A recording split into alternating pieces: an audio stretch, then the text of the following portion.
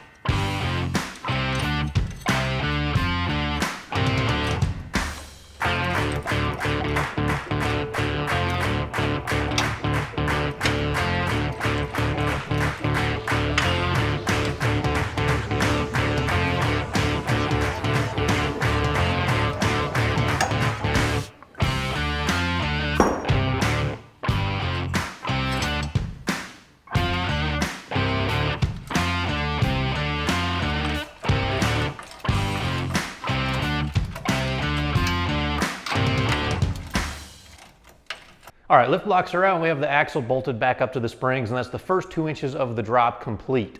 I will put the part number that I used up on the screen here. I can't remember where I got them from, but you can also actually buy from your GM dealer stock two-wheel drive leaf spring U-bolts from the back of a same year truck, because the two-wheel drives just did not have that lift block in there from the 99 to 07 trucks. I think actually I had a 2010 truck for a while, and I think that was a two-wheel drive, and I'm pretty sure I had a lift block in there. So just kind of double check whatever year truck you have. But like I said, I provided the part number that I used, and factory, say 2001 Silverado two-wheel drive rear U-bolts will also work. Installation was very straightforward. Actually, it's more of a removal than an installation, but now we got everything put back together. I guess it's worth mentioning that if your truck is like from a northeast climate where it rusts a lot, these bottom plates can be completely rusted through. Sometimes I've even seen the axle tube will rust through, so just kind of keep an eye on that, but that's what it looks like. Just took the 2-inch block out, and now we are ready to move on to the drop shackles, which it does take a little bit more work to install.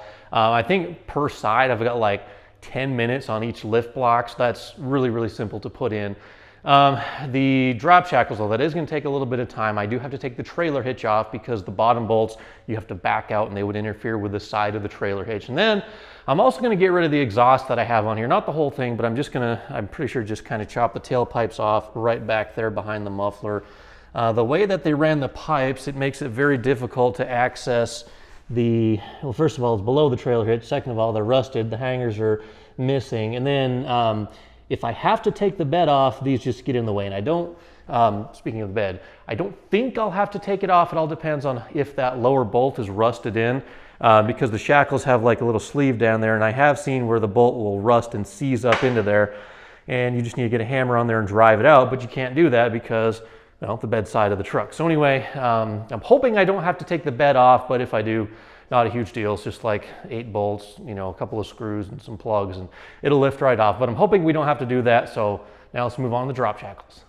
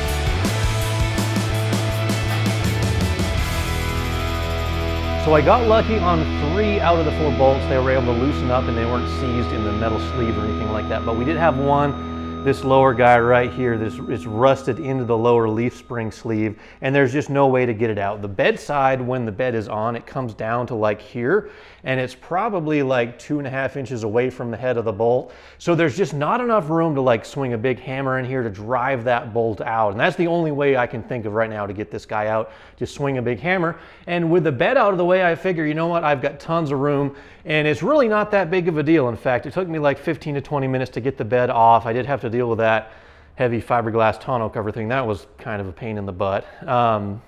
But that being said, I am now able to easily access the bump stops. I think I'm going to take that bracket off. You can see it's bolted onto the frame in 2 places, but there is one more hole in the center of the frame right there. So I can easily take that bracket out, and that'll get me probably 2 inches, and then it'll maybe just cut like the bottom ridge off the bump stop. So that'll be put back together. Oh, and the exhaust. Now that the bed is off, I can easily weld the little turn down things onto the exhaust, because now I have easy access to the top there. And check out that big massive crack on the end of the muffler. That's a V-Force. Never really heard of those guys before, but we're just gonna leave that exhaust on there with the turn downs for maybe like a month until I get all the supplies, you know, the headers and the builder's kit for the rest.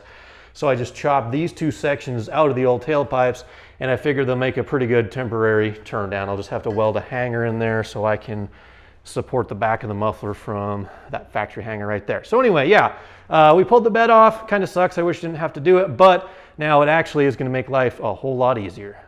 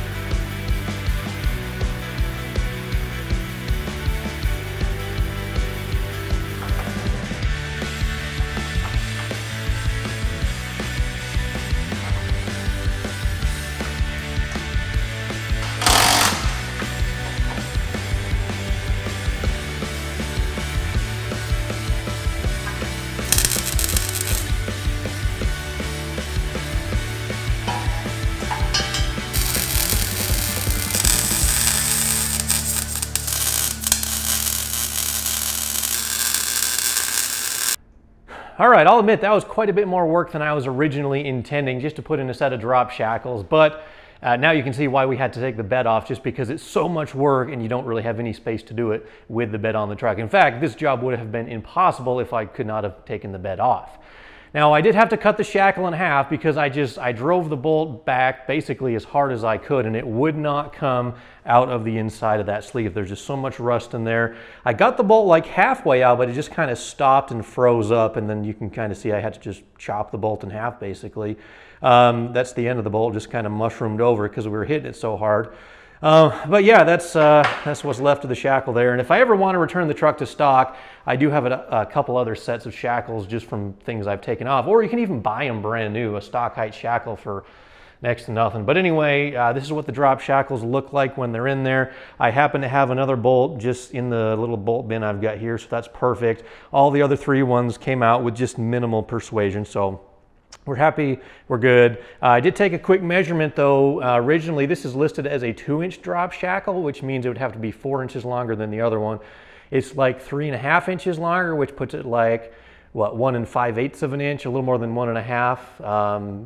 How does that math work out? Anyway, but yeah, so it's about, I think I figured it's a little less than 2-inch to drop, maybe 1 3/4 to 1.5 inches, somewhere in that ballpark. Anyhow, bump stops. This little bracket simply bolts onto the frame and the bump stop bolts onto that, and you can kind of see that one little offset hole right over here that has just like sort of an anti-rotation thing on it. But luckily the frame is drilled to accept that same exact tab, so it bolts right in, because I'm sure on the 2-wheel drive trucks the bump stop was bolted just there. And the exhaust, finally, we got that just kind of welded on there. They're all cattywampus, but I wanted to have that one kind of pointed a little bit away from the shock absorber, and I didn't cut the ends square with a Sawzall. I didn't really care to. I just wanted to have some sort of a turn down on there. Welded up the crack in the muffler. That was kind of a pain because of how thin and rusty it was. And always have some sort of a hanger on the rear end of your system. Yeah, anyway, that is all the work that we have gone through, and now we are ready to put the bed back on the truck. The question of shocks probably will come up. I don't know how close they are going to be to the bottom of their travel. I think they'll be okay, but eventually I will replace them with actual proper drop shocks. But for now, we're just going to send it. I think they'll be fine. So, bed goes back on.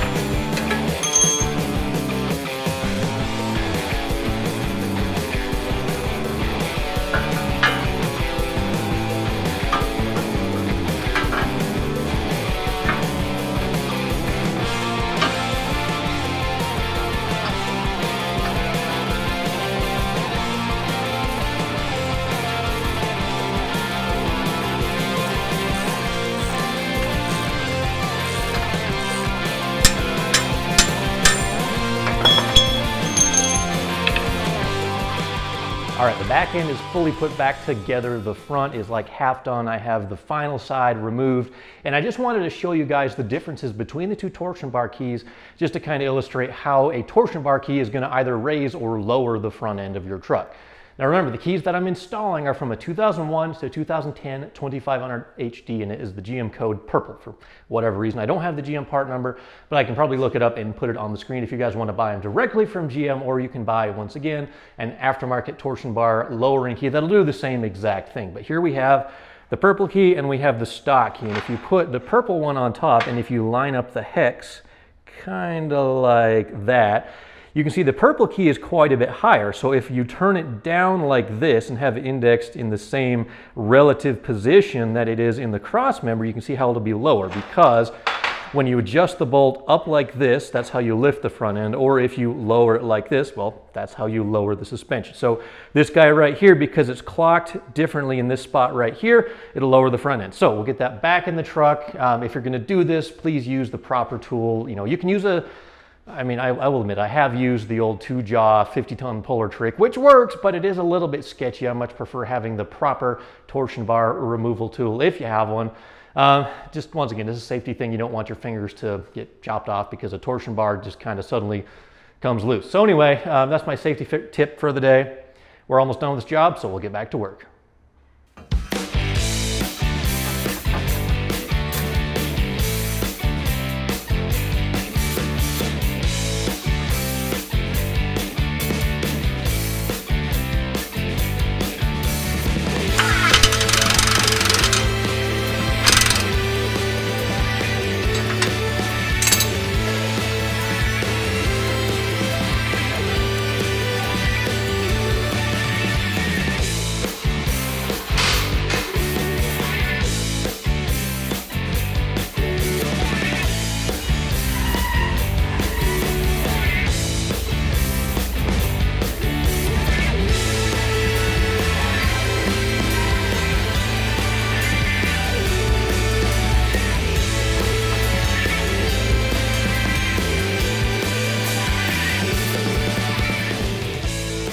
So I took a bunch of measurements before we did any work, and then I took some measurements afterwards, and this is kind of what we've wound up with. We went down 2 3/8 of an inch average on the front and 3 inches down out back, and that's just measuring from the lip of the fender right here straight down through the center of the tire and then to the flat spot on the ground. And I was hoping for like a 2/4 drop, but I actually measured the lift block that we pulled out. That was like a little bit less than 2 inches, and the drop shackle did, you know, a lot less than 2 inches. So 2-3 drop, whatever you want to call it. The truck does look quite a bit better, I think.